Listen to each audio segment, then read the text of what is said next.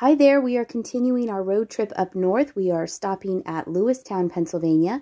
This was a very, very big Goodwill, and a lot of treasures were to be found at this one. When you first came in, off to the right, they had kind of specialty items, and I thought these were really pretty. These are 3 Hallmark ceramic big, large bulb ornaments from 2008. So they're as old as Jenny.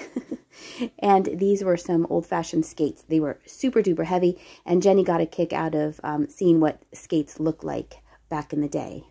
I never used these, but I did have the sneaker kind of roller skates where it looked like a sneaker, and they were actually roller skates. So these were in very good shape. They were 3 for $1.99, so I decided to put them in the cart. They had a little display of some Easter items. I thought these were cute, these little metallic Easter bunnies, but I felt they were more contemporary, so I did leave those there. And plus, I hate photographing reflective things. And then this was really neat because it was the snack dish with the center and the Lazy Susan. So we decided to move on. They had this really pretty wedding dress. Very, very nice. And I think I get the price there. There it is, $25. It was very pretty.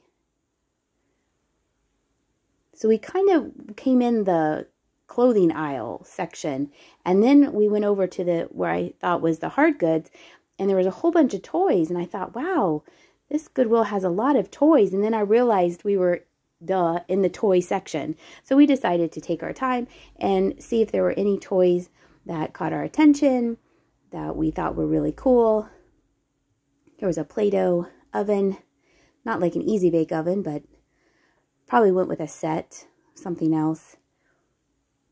I always look to see if there's American Girl dolls or American Girl doll items. Jenny is pointing, oh, she's telling me what that is. It's like a Shopkins or one of those things. I don't know. That's why I keep her along, because she's like, that's a that, and that's a what. I thought this was interesting. It's like a wave of water with a surfer on it. And I like to check out the puzzles and games, because if a puzzle is new, wrapped, and has never been opened, I do like to pick those up because it's already in the box and it's very easy to ship. I know baseball gloves can be good money, but I don't know anything about baseball gloves, so I left those there. And I thought this was unusual because usually you see these smaller, and this was a very large one of these metal coppery angel candle holders. So I left that there. A modern old-timey radio, and I thought these birds were cute. It reminded me of the 3 birds on the welcome sign that I had for sale in my store that just recently sold. Can you get the cart? Let's see, what's this one? Oh, I won, Jenny. I won. I'm back here. I did have an advantage that time because she was behind me and she did not see the praying hands. But I was winning the game, nevertheless, 1-0. And we continued on in the toys. And I considered this little trinket dish, but I did end up putting that back. And then I thought that this was an unusual painting. It looked like it was original from 1998. And then they had some little doodads. And I thought, I hope there is more to this store. And there was. But first we had to get through this section. This was a little primitive wood section that they had. I thought these large boxes were interesting. I felt someone had done the paint on those. And let's see, here were the lamps and the lamp shades. And these were some lights. They had some letters. I couldn't see if it spelled out anything, so I was just going to assume that it was the alphabet, or maybe they spelled out happy birthday. I wasn't quite sure. I thought that lamp was neat if you lived at the beach. And here was a cute little monkey lamp. I was seeing if there were any shades to fairy lamps that got stuck over here, and unfortunately there were not. Then Jenny and I were wondering what this was, and then I realized that this was a hummingbird feeder, and Jenny thought that it would be a little bit dangerous, that it could fall and break. So I would guess you'd have to make sure that it was secure and maybe hanging over your grass. So in case it did fall, it would not break. And then they had a little red section here. I was looking to see if there was anything made in Sweden because those bright red colors reminded me of a candlestick I just had that was made in Sweden. That was that pretty bright red. And here we're just finishing up this area.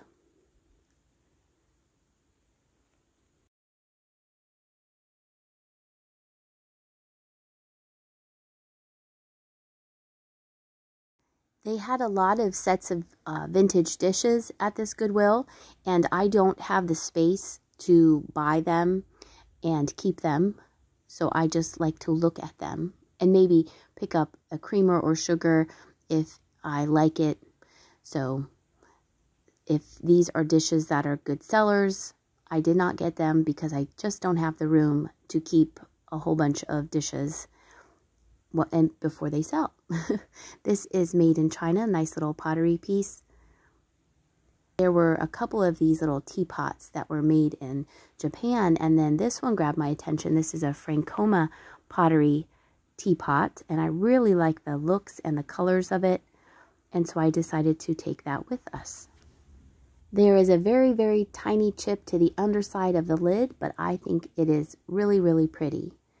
And then they had a ton of jeans if you needed jeans. A lot of clothing here at this one, and at this Goodwill. And then we started over to the hard goods section. I thought, here are all the hard goods. And on the end cap was these, I believe, were made by Libby. They're democratic drinking glasses. I did look them up. I just couldn't see really high sold comps on them, so I decided to leave those there. And then I thought these look like Fiesta ware dishes, but with the design, kind of the cutout design on the edges, I thought, well, these aren't Fiesta ware, but the colors look like Fiesta ware. They had a whole bunch of this Taylor Smith Taylor. This is the King Odell or Jack in the Pulpit pattern. Look at all well, it's real quick, I show you, but they had a lot of those pieces. And this was by Threshold. And then the piece up here is Metlocks of California, the Poppy Trail. That was the only piece of that pattern that I found. And then up here was a Creamer and Sugar by Edwin Knowles. And I had just said, well, I like to pick up creamers and sugars, but I just decided to leave those on the shelf. They had a lot of plates. And then this was a pretty bowl. This is Lusterware. That shiny paint is called Lusterware, and this was marked Bavaria. And I really liked this pattern. This is made by Universal Ballerina, and the pattern name is called Woodvine. I really liked the red on this pattern. I thought it was very pretty.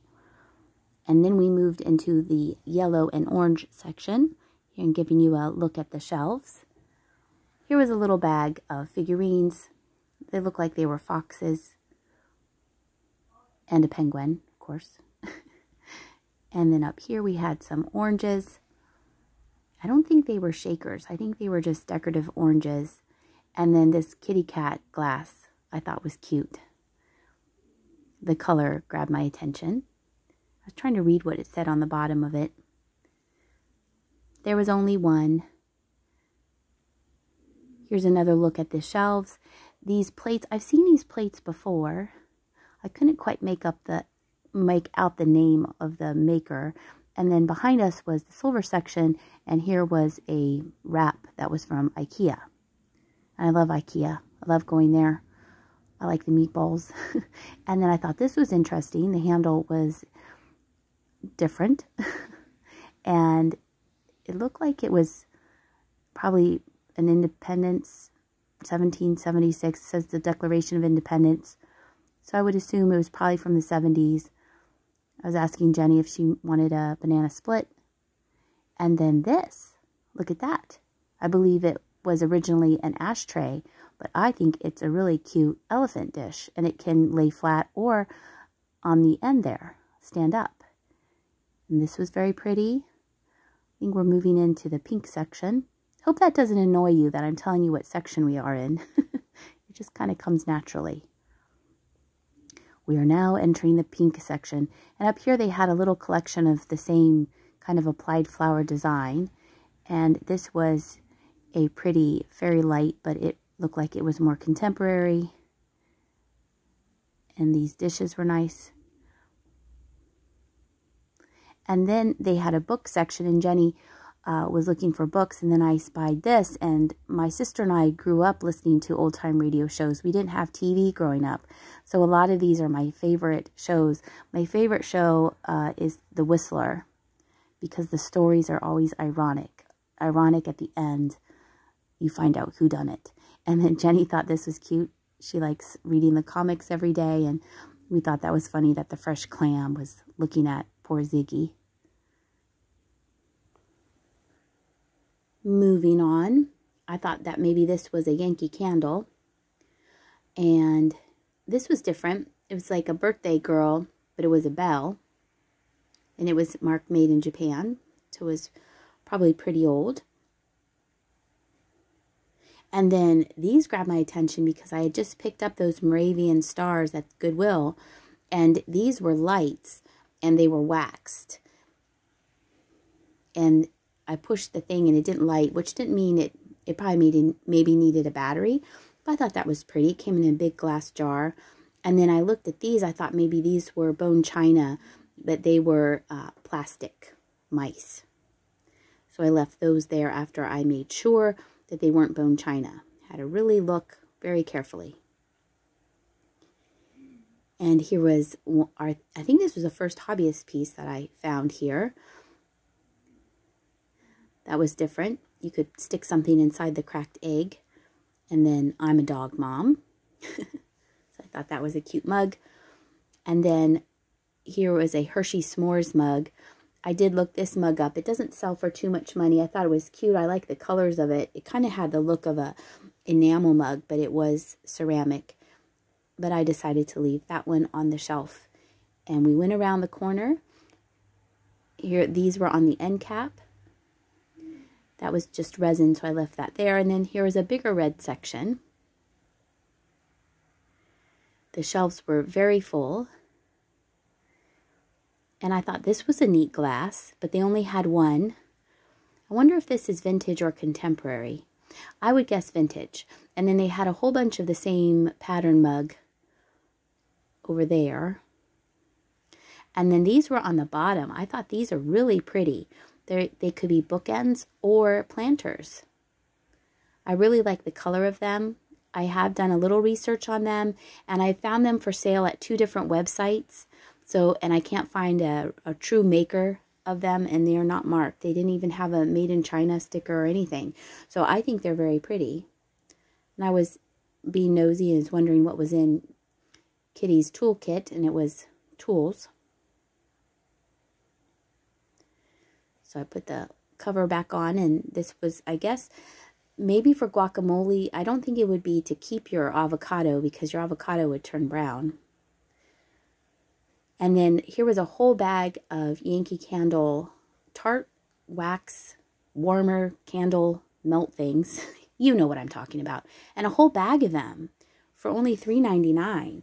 So I did pick those up. And for myself. And I felt that this probably maybe was for sushi, that plate there, and then this teacup, that's a teapot. This teapot was missing its lid. And then this is a Starbucks Reserved enamel cup, originally sold for $19.99. I'd never seen this before, so I decided to take that. And then I was a little shocked at the price of this. That was $6.99. But it was originally $34.99. But I felt something was missing. So I left that there, and that was a little purse.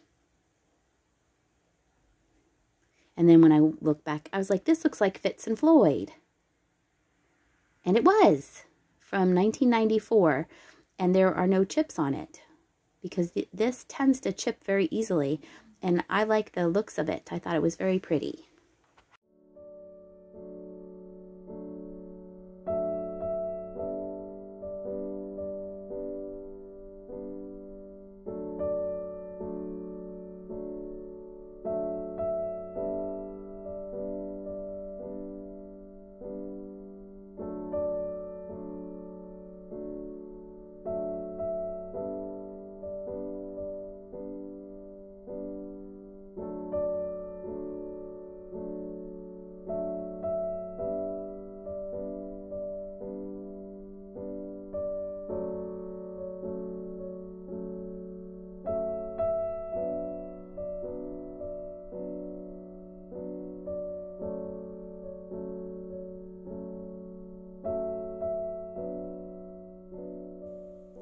These were very nicely done. These were done on ceramic. They were little vases when you turned them around. I think they showed the same barn at different times of the year, I think, if I recall correctly. And I'm looking to see if there is anything that I can purchase here in this aisle. And then I found this bag of vintage plastic wall things. And the bunnies spell out love. And then there are two other little plastic things that show sleeping teddy bears. So probably from a vintage nursery. I thought the love would be cute, especially with Valentine's coming up. And then they had a bunch of these mugs. And the plates that matched. And the bowls. And then here was another original painted piece on a piece of wood. And then I noticed that there was a smaller piece that looked like it was done in the same style. They were a little bit faded, but I thought they were neat. If you like that look, that'd be a great addition. And then I thought, oh, I could graduate from the Pennsylvania State University if I took those. And then it's always fun to find an original box. So inside this snack set, it had a little tag. It was probably sold at a antique mall. Here was a snack set with the little cups would fit in the corner. And then I was like, wait, an Avon Volkswagen. And then when I looked up towards the top, not there, right there, there was the Avon Volkswagen perfume. Volkswagens have been a running theme in the videos lately. And then further down in the blue section, the leaves on this art pottery piece caught my eye, and it is done by Emily Shuey from 1978. I thought it was neat. I liked the colors, and I liked how it had the print of the leaves on it and the little handles. And then I recognized this as the same maker as the awesome Michigan mug that I just picked up. This is a souvenir piece from Florida.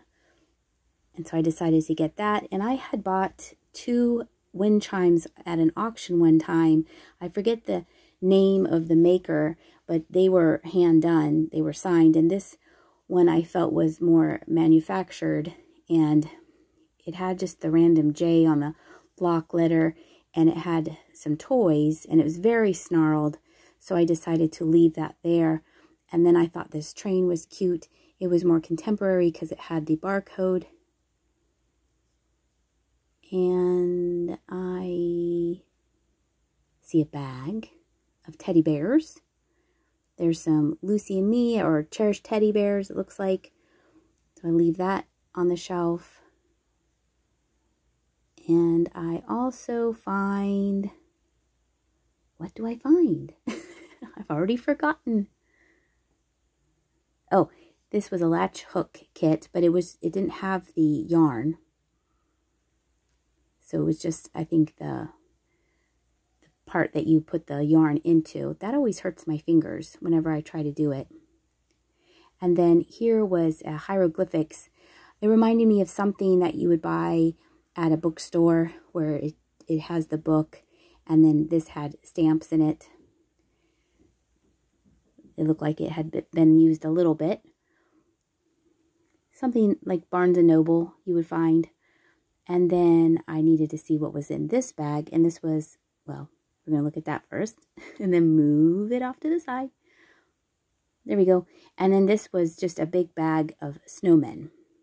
But for $3.99, if you wanted a big bag of snowmen, it seems that the Goodwills are collecting a whole bunch of something to, I think, move the product along. And then there was a clock, but it was made of plastic to make it. It was supposed to look like wood, but it was plastic. And it's always fun to look at the bags because you never know what you'll find. This was a little wooden train set. I remember, I think it said made in Japan. I think it said that. And then here was a little souvenir piece. And then I found these napkin rings. I do like picking up this brand. That's Ardalt, I believe is how you say it. It's made in Japan. And then I spied this little stone trinket dish. I do have a smaller one that has been for sale for a while in my shop, so I think I'll combine that smaller one and this one and sell the two of them together. And then I thought these were adorable. I have taken them out of the frames to make it cheaper to ship, because then I thought someone would maybe want to put them in nicer frames or sew them into something else. But I thought that would be very cute for a child's room or bathroom, because it has mostly to do with brushing your teeth and washing your hands. I thought someone very creative could do something with those. So I'm going to sell the 2 ducks together and then the other 4 pieces together. I think they're very sweet. And then I came around the corner and a giant pink panther was waiting for me. And I said, hop in the cart. And so he did. And then this is more towards the left side of the store when you first walk in. And I thought that was a very nicely done handmade wooden bowl out of a natural piece of wood. I think they call that live edges when the wood hasn't been sanded down. Or I could be making that up. I'm looking for a mark, and I see the mark there. I believe it said Royal. And these were kind of like more higher end things it seemed they were decorating over here with. And I really like this box. I feel it's a sewing box because it has a small little pocket on the inside. And it has a nice age to it. And the inside of the lid has the owner, has her signature. Or maybe who made the box. I think it's very neat. So I decided to take that. And then when I went around the corner, I spied this. And this pattern looked very familiar. And when I peeled the label back, it said BBP. And so this confirms that the tumbler that I found a couple weeks ago, months ago, is also by BBP. So here is everything that we picked up on this trip to Goodwill. We are going to keep traveling up north. We are next going to go to State College on the next video. I hope you liked this video. Thank you so much for subscribing and giving me a thumbs up if you like this video. Please leave a comment. I love reading your comments. When I read how my videos made you laugh or made you smile, it makes me even more, it makes me more excited and looking forward to what else can I show you and share with you on this channel. I hope you are having a great day, and I'll see ya.